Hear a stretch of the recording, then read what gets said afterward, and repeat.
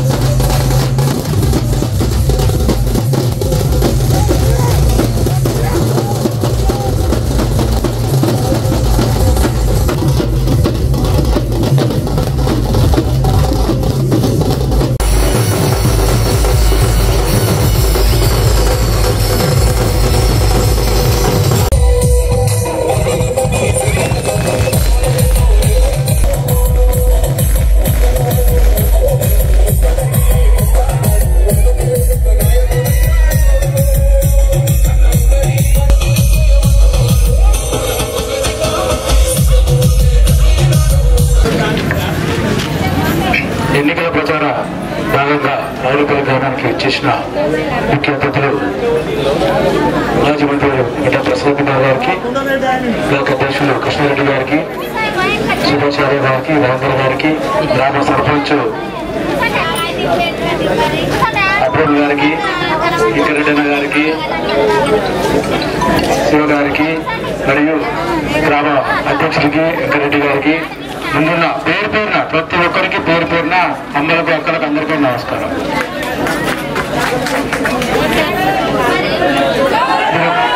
మీరు ఒక్కడే గుర్తుపెట్టుకోవాలి, మనం ఎమ్మెల్యే గురించి ఎవరు చెప్పాల్సిన అవసరం లేదు. ఎమ్మెల్యే గురించి అందరికీ తెలుసు. ఇక్కడ ఎమ్మెల్యే గురించి అందరికీ తెలుసు. ఆయన గురించి చెప్పుకొని మనం టైం వేస్ట్ చేసుకోవడం కన్నా మనం కొన్ని ముఖ్యమైన మంచి విషయాలు చెప్పుకుందాం. ఇంకొకటి ఏంటంటే, అందరికి ఏం చేస్తున్నారంటే అది తౌడు ఏమంటారు, షాట్ల తౌడు పెట్టి కుక్కలను కొట్లాడించినట్టు దళిత బంధుకు ఊర్లు ఇచ్చేసేసి మళ్ళీ 10 మందికి రాస్తాం, మీకు వస్తాయి అని పిల్లలకు అందరికీ అక్కడికక్కడ గొడవలు పెట్టడం జరిగింది. ఇంకొక విషయం ఏంటంటే, మీకు ఇల్లు వస్తాయి, మీకు పింఛన్ వస్తుంది, మీకు ఇల్లు కట్ అవుతుంది, పింఛన్ కట్ అవుతుంది అని చెప్పి బేరుస్తున్నారు. అమ్మ ఎవరు కూడా ఎవరు ఇంట్లోకి వెళ్ళిస్తలేరు, మన సొమ్ములే మనకిస్తున్నారు. కాబట్టి దయచేసి గుర్తుంచుకోవాలి, ఏ గవర్నమెంట్ వచ్చినా సంక్షేమ పథకాల మటుకు ఖచ్చితంగా ఇస్తారు. వాళ్ళ ఇంట్లోకి వెళ్ళి ఎవరు ఇవ్వట్లేదు. కాబట్టి మీరు ధైర్యంగా ఉండాలని చెప్పి సభాముఖంగా చెప్తున్నాం మీకు అందరికి కూడా.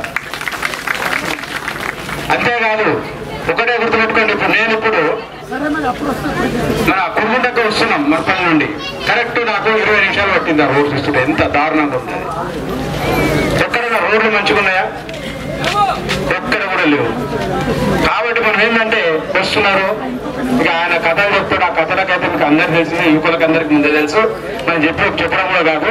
అందుకే చెప్తున్నా, మీరు అందరూ కూడా ఒకటే దయచేసి చెప్తున్నా, ఎవ్వరు కూడా భయపడద్దు. ఇంతకు ముందు కూడా గతంలో కూడా నేను బీఆర్ఎస్ లో పార్టీలో పనిచేసిన కానీ ఈ ఊరు మట్టుకు కాంగ్రెస్ కి లీడ్ ఇచ్చిందని ముఖ్యంగా గుర్తుపెట్టుకోవాలి. ఇక్కడ యువకులు కానీ మహిళలు కానీ తిమ్మపూరు మాకు లీడ్ ఇచ్చింది, ఇక్కడ కాంగ్రెస్ కి లీడ్ వచ్చింది.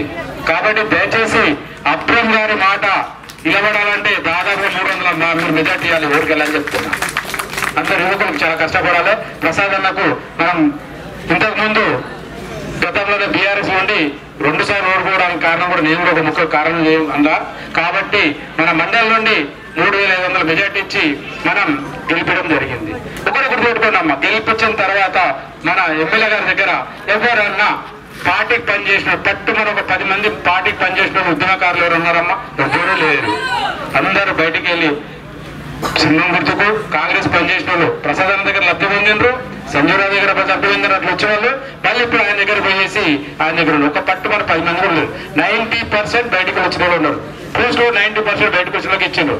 ఆయన ఏం చెప్తాడంటే ఒక మాట అంటాడు, కుసుంటే కుసుమని ఎమ్మెల్యే, లేస్తే లేసుమని ఎమ్మెల్యే అని అంటాడు ఆయన. అది చాలా తప్పు, గుర్తుపెట్టుకోండి. ఇసుంటి నేను చెప్పిన ఇంతవరకు నేను కూడా 97లో రాజకీయంగా వచ్చినా, మేము సుభాష్ అన్న మేమందరం కలిసి వస్తాం రాజకీయం వచ్చాం. ఇసుంటి ఎమ్మెల్యేని ఎప్పుడు చూడలేదు. ఎప్పుడు కూడా సంజయరావు ఉన్నప్పుడు కూడా ఏదైనా కార్యక్రమం ఉంటేనే మేము మండలికి రావడం జరుగుతుండే, పనులు చేసుకోవడం పోవడం జరుగుతుండే, అంతే ఉంటుండే. కానీ ఎప్పుడు కూడా ఏ ఎమ్మెల్యే కానీ ఇబ్బంది పెట్టలేదు, ఎవరు కూడా చేయలేదు. ఆయన వచ్చి ఇక్కడ వర్గాలు చేసి ప్రతి విలేజ్ లో వర్గం పెట్టడం, ప్రతి విలేజ్ లో గ్రూపులు తయారు చేయడం, పార్టీకి ఎవరు పనిచేయరు. ఇప్పుడు ఒకటే గుర్తుపెట్టుకోండి, యువకులకు దయచేసి చెప్తున్నా, పార్టీకి పనిచేసిన గట్టి మాట్లాడతారు. ఎక్కడైనా పార్టీ పనిచేయడం ఏం చేస్తాడు, ఒక స్వీటు, ఒక బుక్కే, ఒక శాల తెచ్చి కప్పుతాడు. ఓటైనాడు వీడు ముందుకు వస్తాడు, ముందుంటాడు. ఈరోజు అసంటల మాట విని ఈరోజు ఆయన చాలా ఆల్మోస్ట్ ఆయన ఓడిపోవడానికి అందరూ ప్రజలు నిర్ణయించారు. కాబట్టి మీరు దయచేసి ఎవరు కూడా భయపడద్దు. మేమందరం లోకల్ లీడర్లు అందరం కూడా మేము అండగా ఉంటాం. ఇక్కడ ఉన్న పెద్ద నాయకులు అందరూ ఉన్నారు, కృష్ణరెడ్డి అన్న కానీ, ఇక్కడ రవీందర్ కానీ, సుభాష్ అన్న కానీ, మేమందరూ కూడా అందుబాటులో ఉంటాం. ఇక్కడ అబ్రహం అయితే బాగా గట్టిగా ఉన్నాడు, ఎవరైనా అందరూ గట్టిగా ఉన్నారు, యువకులు కూడా అందరూ గట్టిగా ఉన్నారు. ఏది ఉన్నా కానీ మాకు చెప్పండి, ఖచ్చితంగా మాతో అయింది ప్రసాదాన్ని చెప్పి ఖచ్చితంగా మనం ప్రసాదం ఎమ్మెల్యే గెలిపించుకుందాం.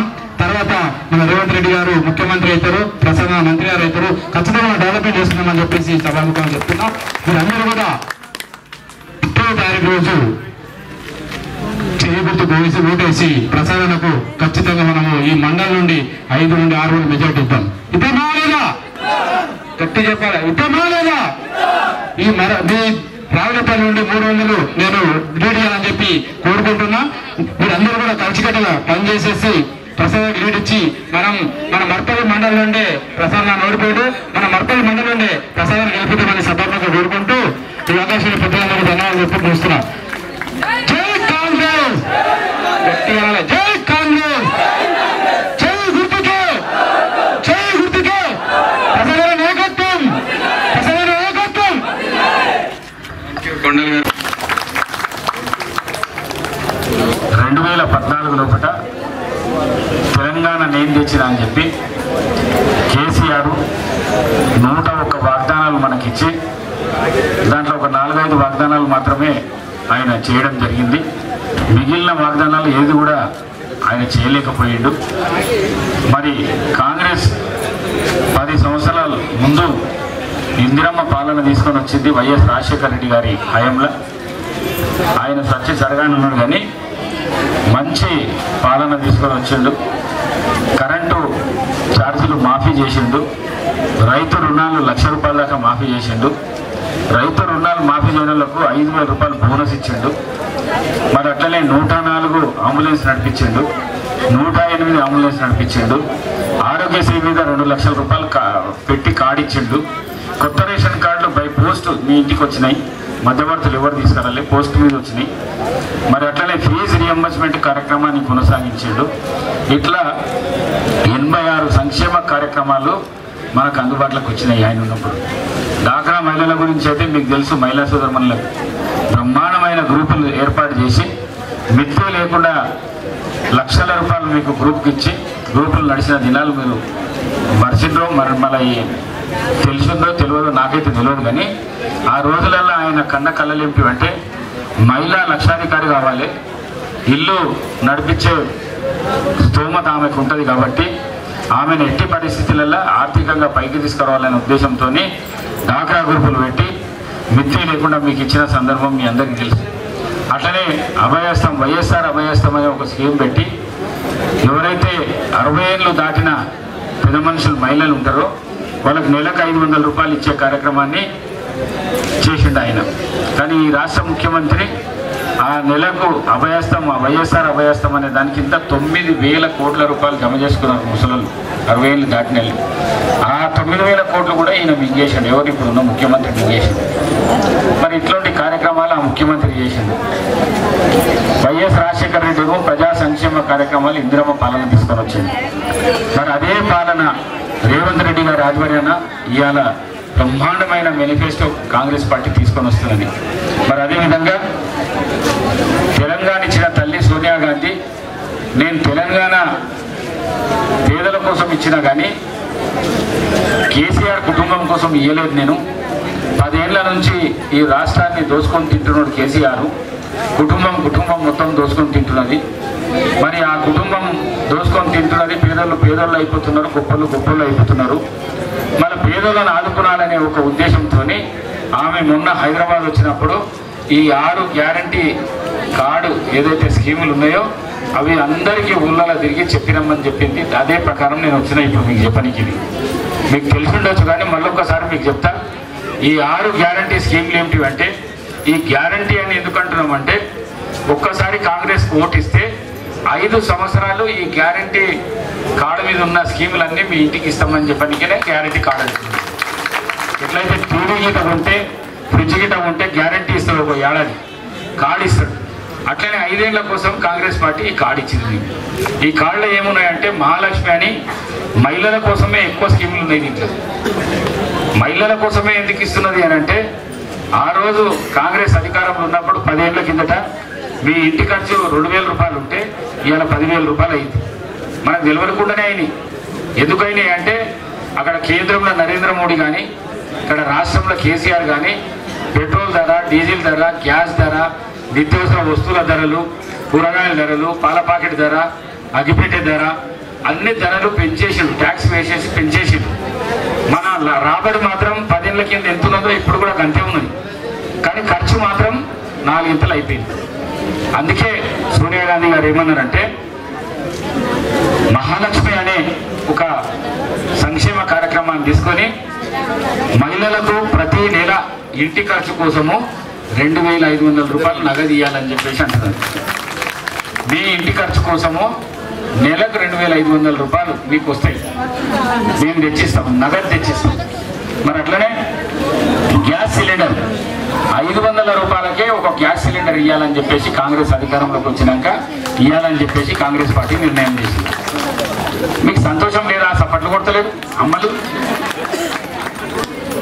ఎంతమంది 2500 రూపాయలు మనకు నెలకు వస్తున్నాయి, పెన్షన్లకు వస్తున్నాయి. ఆయన 2016 ఇచ్చిండు పెన్షన్, 2500 నగదు ఇస్తున్నాం ఇల్లు నడిపించుకోనికే, రేషన్ తెచ్చుకోనికే.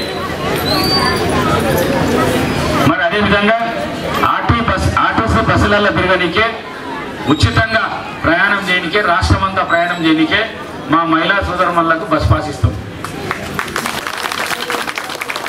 మరి అదేవిధంగా గృహజ్యోతి అని ఒక స్కీమ్ పెట్టినాము.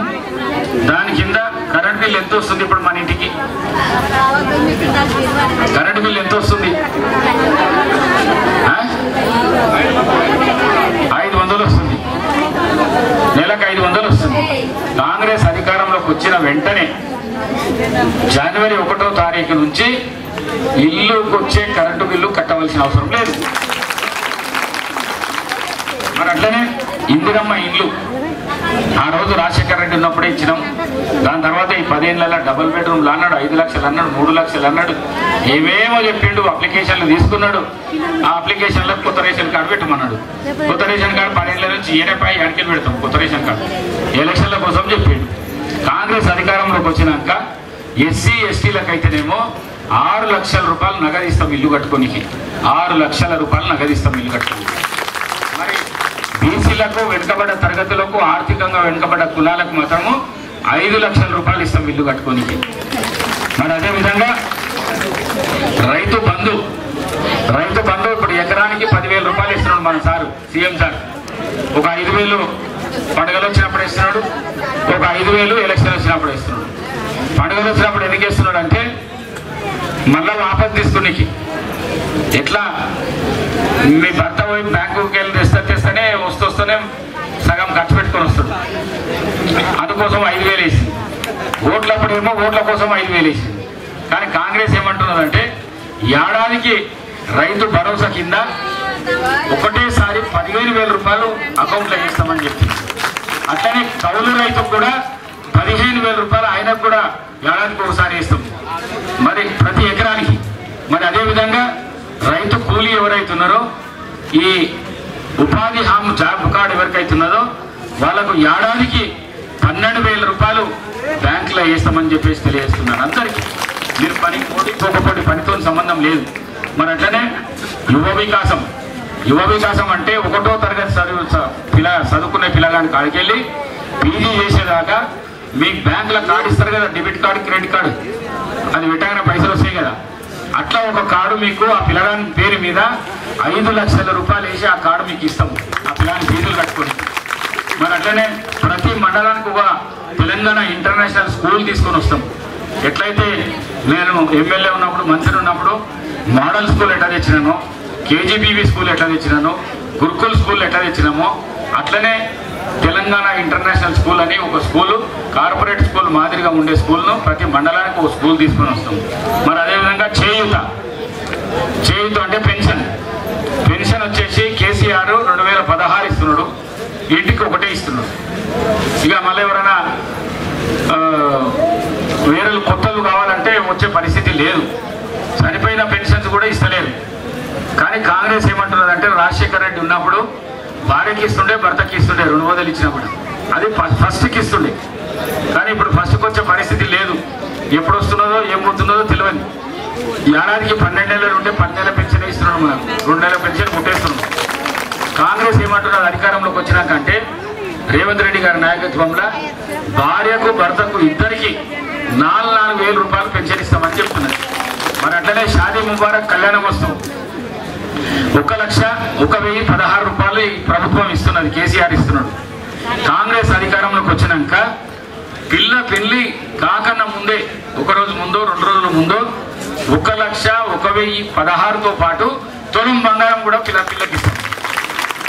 మరి అట్లనే రైతులకు రైతు రుణమాఫీ సార్ 2 సార్లు చెప్పిండు, 2014లో చెప్పిండు, 2018 చెప్పిండు. కానీ ఆ రుణమాఫీతో మనకు లాభం జరగలే. కానీ కాంగ్రెస్ అధికారంలోకి వచ్చినాక ప్రతి రైతుకు 2 లక్షల రూపాయలు రుణమాఫీ చేస్తాం. ప్రతి రైతుకు 2 లక్షల రూపాయలు రుణమాఫీ చేస్తాం. మరి అదేవిధంగా దళిత బంధు అని చెప్పేసి అందరికీ 10 లక్షలు ఇస్తాడు అన్నిళ్ళకు. కానీ ఆయన వెనుక తిరిగేటోళ్ళకో లేకుంటే ఆయన చుట్టాలకో ఆయన వాళ్ళకో ఎవరికో ఒక్కరికో ఇద్దరికో ఇచ్చాడు. కానీ కాంగ్రెస్ అధికారంలోకి వచ్చినాక ఈ దళిత బంధు అని పేరు తీసేసి బాబాసాహెబ్ అంబేద్కర్ అభయాస్తమని ప్రతి కుటుంబానికి తెల్ల రేషన్ కార్డు ఉన్న కుటుంబానికి 12 లక్షల రూపాయలు మీకు ఇస్తాం. మరి అట్లనే ఈ లావాణి పట్టా భూములు, అసైన్మెంట్ భూములు ఎవరైతే ఇందిరమ్మ ఇచ్చిన భూములు ఉన్నాయో, మరి వైఎస్ రాజశేఖర రెడ్డి ఇచ్చిన భూములు ఉన్నాయో, గడ్డం ప్రసాద్ కుమార్ ఎమ్మెల్యేగా మంత్రికి ఇచ్చినప్పుడు భూములు ఏవైతున్నాయో ఆ భూములకు ఒక చట్టం తీసుకొని వస్తాం. కొననీకే అమ్మనీకే. ఇవాళ ఎంత ఉన్నది రావులపల్లిలో భూమి ధర ఎకరానికి 50 లక్షలు, 50,000 అంటూ సర్పంచ్ 50,000 అంటున్నాడు. రోడ్ పోటీ లోపల 50 లక్షలు. 3 ఎకరాలు ఉంటే 1 ఎకరా అమ్ముకున్నా కూడా 2 ఎకరాల మళ్ళీ వ్యవసాయం చేసుకోవచ్చు. 1 ఎకరాలో వచ్చే 50 లక్షలతోని మనం పనులు ఏమైనా ఉంటే అవి చేసుకోవచ్చు. ఆ విధంగా ఒక చట్టం తీసుకొని వస్తుంది. నిన్న ఏమో మాట్లాడుతున్నాడు మళ్ళీ ఎమ్మెల్యే, లోకల్ ఎమ్మెల్యే మీరు డాక్టర్ మెతుకు ఆనంద్ ఏమంటున్నాడు అంటే కేసీఆర్ భూములు ఇచ్చిండంట, అసైన్మెంట్ భూములు ఇచ్చిండంట. ఆయన ఈ 10 ఏళ్లలో ఎవరికైనా ఇచ్చిండ అసైన్మెంట్ భూములు? ఎమ్మెల్యే పాపం తెలియనట్లున్నది ఆయనకు. ఎవరికి 1 ఎకరం కూడా ఇయ్యలే. అయితే ఆ ఇచ్చిన అసైన్మెంట్ కేసీఆర్ ఇచ్చిన అసైన్మెంట్ భూములకు చట్టబద్ధత తెస్తా అంటున్నాడు. కేసీఆర్ భూములు ఇయ్యలే, ఈ చట్టబద్ధత వచ్చేది లేదు. ఇంత తెలుసు మన ఎమ్మెల్యేకి, అన్నీ తెలుసు. గొప్ప చదువు చదివాడు కానీ 0 నాలెడ్జ్ ఉన్నది ఆయనకు. ఏం తెలియదు ఆయనకు. మా లోకల్ లీడర్లు మాట్లాడాలి ఆయన గురించి, కానీ ఎవరు మాట్లాడతలేరని నేనే మాట్లాడుతున్నా. ఆయన నేను చంద్రశేఖర్ గారు ఇద్దరం నిలబడుట్లా, మేమిద్దరం కొట్లాడుకుంటే ఆయన మధ్యలో 2 పులులు కొట్లాడితే మధ్యలో నక్క వచ్చినట్ల నక్కలాగే లేడు. రాజకీయ అనుభవం లేదు ఆయనకు. రాజకీయ అనుభవం లేదు. ఎట్లా ఈ ప్రాంతాన్ని అభివృద్ధి చేయాలనే ఆలోచన లేదు. ఏ విధంగా పిల్లలకు ఉద్యోగాలు ఇప్పించాలి, ఏ విధంగా దళితులకు 3 ఎకరాలు ఇప్పించాలి, ఏ విధంగా డబుల్ బెడ్రూమ్లు ఇప్పించాలి, ఏ విధంగా సంక్షేమ కార్యక్రమాలు మీ దాకా తీసుకురావాలనే ఆలోచన ఇప్పుడున్న ఎమ్మెల్యేకి లేదు. ఇప్పుడున్న ఎమ్మెల్యేకు ఏమొస్తుంది ఆయనకంటే పాపం నేను డాక్టర్ అయ్యేటోని యాక్టర్ అయినా అంటుండ్రు అప్పుడు పాతకాలంలో. కానీ ఈయన డాక్టర్ అయ్యి యాక్టర్ అయింది. నటన ఇంత మంచి నటన చేస్తాడంటే మన సినిమా యాక్టర్లు కూడా పనికిరాడు, చిరంజీవి కూడా పనికిరాడు ఈయన ముందర. అంత మంచి యాక్టింగ్ చేస్తాడు. నిన్న ఎన్నో వీడియో చూసినా నేను. ఆ మహిళా సోదరు మళ్ళీ అంత లైన్గా కూర్చోబెట్టి దండం పెట్టుకుంటా ఇట్లా ఫోటోలు తీసి ఇట్లా పెడుతున్నాడు. ఏమిట్లా ఫేస్బుక్ ట్విట్టర్లో దీంట్లో పెడుతున్నాడు, సోషల్ మీడియాలో పెడుతున్నాడు. నీవు ప్రజల మనసు దోచేది ఉంటే నువ్వు 5 ఏళ్ల నుంచి ఈ ప్రాంతాన్ని రావులపల్లి గ్రామానికి నిధులు తెచ్చి నీవు సర్పంచ్ ఆధ్వర్యంలో అభివృద్ధి చేసింటే వాళ్ళే నీకు స్వాగతం పలుకుతున్నాయి. ఇవాళ అబద్ధాలు చెప్పి నువ్వు తిరగవలసిన అవసరం లేదు. నువ్వు అందరికీ పైసలు ఇచ్చి పిలుచుకొని వచ్చిన అవసరం కూడా లేదు. నీకు స్వాగతం పలుకుతుండ్రు. ఎట్లయితే గడ్డం ప్రసాద్ కుమార్కి యా ఊర్లో పోయినా కూడా ఘన స్వాగతం పలుకుతున్నారు. మరి ఇంకోటి ఏమంటాడంటే శివకుమార్ చెప్పిండు కానీ అంత అర్థం కాలేదు. ప్రసాద్ కుమారు స్థానికుడు కాదు అంటున్నాడు. స్థానికుడు అంటే ఎవరు? రాజ్యాంగం, బాబాసాహెబ్ రాసిన రాజ్యాంగం ప్రకారము 13 ఏళ్ళు స్థిరంగా నివాసం ఎక్కడన్నా ఉంటే ఆయన స్థానికుడు అయిపోతాడు. సుప్రీంకోర్టు రూలింగ్ ప్రకారము 7 సంవత్సరాలు ఎక్కడైతే మనిషి జీవించి ఉంటాడో అక్కడ ఆయన స్థానికుడు అయిపోతాడు. 2 విషయాలు. 3వది ఎమ్మెల్యే అనేట ఆయన తెలంగాణ రాష్ట్రంలో ఎక్కడన్నా నిలబడవచ్చు. ఈ విషయం మన ఎమ్మెల్యే సాబ్కు తెలియదు. ఎందుకంటే ఆయనకి ఎందుకు తెలియదు అంటే ఆయన ముఖ్యమంత్రి ఏడ నిలబడ్డాడు, కేసీఆర్ ఏడ పుట్టాడు, ఏడ నిలబడ్డాడు, కేటీఆర్ ఏడ పుట్టాడు, ఏడ నిలబడ్డాడు, హరీష్ రావు ఏడ పుట్టాడు, ఏడ నిలబడ్డాడు, కవిత ఏడ పుట్టింది, ఏడ నిలబడ్డది. అంతేందుకు మన రంజిత్ రెడ్డి ఇప్పుడు తిరుగుతున్నాడు పాపం. రాత్రనక పగలనక ఆయన గెలిపేయడానికి చాలా కష్టపడుతున్నాడు. ఆయన కోళ్ళ వ్యాపారం ఉన్నది, మాసు పైసలు సంపాదించాడు. పైసలు పట్టుకొని అందరికి లీడర్లకు పైసలు ఇవ్వాలి ఆశ చూపిస్తున్నాడు. 50,000 ఇస్తా, 1,00,000 ఇస్తా రాండి హరాసు పడుతున్నాడు. ఎవరు వస్తే వాళ్ళకి పైసలు ఇస్తారండి అంటున్నాడు అని తిరుగుతున్నాడు పాపం. చాలా కష్టపడుతున్నాడు ఆయన కూడా. మన ఆయన కాదు, ఆయన నాది తాండూరు, పక్క తాండూరు నాది. తాండూరుకి వెళ్ళి నేను పుట్టిన పెరిగిన తాండూరులోనే, చదువు కూడా నా తాండూరులోనే. కానీ ఈయన నన్ను స్థానికేతరుడు అంటాడు. స్థానికేతరుడు నువ్వు కూడా, ఎమ్మెల్యే కూడా స్థానికేతరుడే. ఎందుకంటే కేరళలో కొట్టాడు, కేరళలో బయటికి రావద్దు, విజయవాడ ఎందుకు అంటాడు. మరి ఈ విషయ పరిజ్ఞానం లేనోడు ఎమ్మెల్యే అయిందంటే మన దురదృష్టం ఇది. నేను 35 సంవత్సరాలు మరపల్లికి వచ్చి 22-23 ఏళ్ళ నుంచి ఓటర్గా ఉన్న మరపల్లిలో 23 ఏళ్ళ నుంచి ఓటర్గా ఉన్నా నేను. నన్ను స్థానికేతరుడు అంటున్నాడు, తెలియక అంటున్నాడు. ఆయన తెలుసుకొని మాట్లాడితే మంచిగా ఉంటుంది. ఇక ఆయన కూడా ఇప్పుడు కేసీఆర్ ఎట్లయితే బోరి ఆపిస్తారు చదువుకుంటున్నాడు, మనం మెతుకోవాలని కూడా బోరి ఆపిస్తారు చదువుకోవాల్సిందే, మళ్ళీ దవాఖానా పోవాల్సిందే. ఆ దవాఖానా కూడా రాజశేఖర రెడ్డి ఉన్నప్పుడు సబ్సిడీ 50 లక్షల రూపాయలు నేను నా చేతుల మీదకి వెళ్ళి ఇచ్చాను. కాంగ్రెస్ పైసలతోని హాస్పిటల్ కట్టుకున్నాడు, కాంగ్రెస్ తిడుతాడు.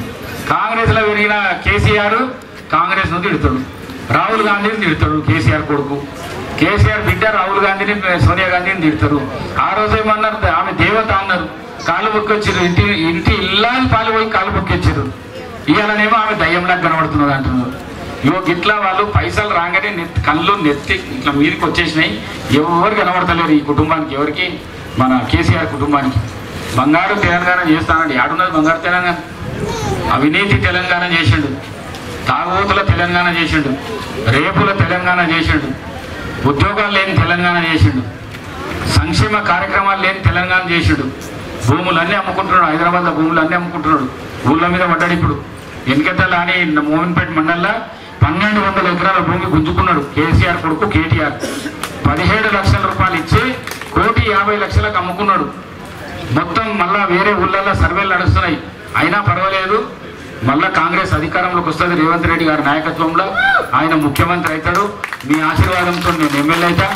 ఏవైతే భూములు గుంజుకున్నాడో 1200 ఎకరాలు, ఆ భూములు మళ్ళా వాళ్ళ దగ్గరికి గుంజుకొని ఎవరైతే తీసుకున్నాడో వాళ్ళకి ఇచ్చే కార్యక్రమం చేస్తాం. మరి అదేవిధంగా ఇంకా ఎన్నో సంక్షేమ కార్యక్రమాలు ఉన్నాయి.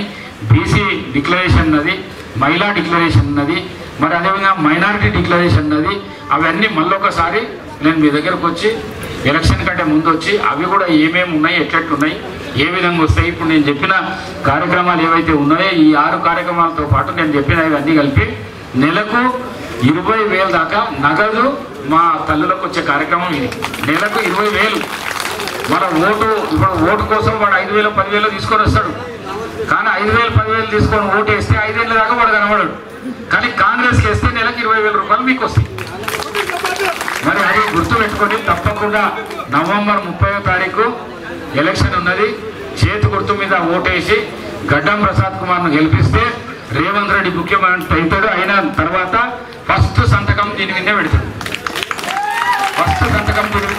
కాబట్టి అందరూ దయచేసి నన్ను కూడా తెలంగాణ ఇచ్చిన కాంగ్రెస్ పార్టీని నన్ను 2 సార్లు ఓడగొట్టిండు. 3వసారి ఆయన మోసపూరితమైన మాటలు నమ్మొద్దు, నమ్మందే ఇంతమంది వచ్చిందా కానీ నమ్ముడు పోయింది. ఇప్పుడు ఆయన ఎట్లా తొక్కేయాలి, ఆయన దించేయాలి అనే ఆలోచనలో మీరు ఉన్నారు. ఆ ఆలోచనను కంటిన్యూ చేయండి. ఎవరు ఏం తెచ్చినా ఏమి ఇచ్చినా దాచుకొని తీసుకోండి. ఎందుకంటే ప్రతి తలకాయ మీద 1,25,000 అప్పు పెట్టిండు ఆయన. ఎవరు? కేసీఆర్. పుట్టిన పిల్లగాని కాడికెళ్ళి చచ్చిపోయే ముసలోళ్ళ దాకా ఒక్కొక్కరి మీద 1,25,000 అప్పున్నది. ఆయన ఓటుకు ఏమన్నా 5 10 ఇస్తే తీసుకోండి, దాపెట్టుకొని తీసుకొని ఆ దాంట్లోకి వెళ్ళి తీసేయండి. 1,25,000 అప్పున్నది కదా. 5,000 ఇస్తే 1,20,000 అప్పు ఉంటుంది, 10,000 ఇస్తే 1,15,000 అప్పు ఉంటుంది. దాంట్లోకి వెళ్ళి తీసుకోండి. ఏమైనా మందు ఇస్తే మాత్రం తాగకండి. ఎందుకంటే డూప్లికేట్ మందు తయారు చేసిండు మన ముఖ్యమంత్రి. అది తాగకుండా అది అట్లనే పెట్టుకోండి. తర్వాత ఎలక్షన్స్ అయినాక వేరే రాష్ట్రంలో పోయి అమ్ముకొని వచ్చుకుందాం మనం. మరి కాంగ్రెస్కు ఓటేస్తే తప్పకుండా మళ్ళొకసారి చెప్తున్నా, నగదు మా తల్లులకు ఇల్లు నడవనీకి, ఇల్లు సంసారం నడవనీకే, పిల్లలను చూసుకోనికే 20,000 రూపాయల దాకా మీకు నగదు వచ్చే అవకాశం ఉంది. కాబట్టి మళ్ళా ఇందిరమ్మ పాలన ఈ రాష్ట్రంలో వస్తున్నది. కాబట్టి తప్పకుండా కాంగ్రెస్ పార్టీకి ఓటేసి నన్ను గెలిపించవలసిందిగా మిమ్మల్ని అందరినీ కోరుకుంటూ తీసుకుంటాను. Thank you.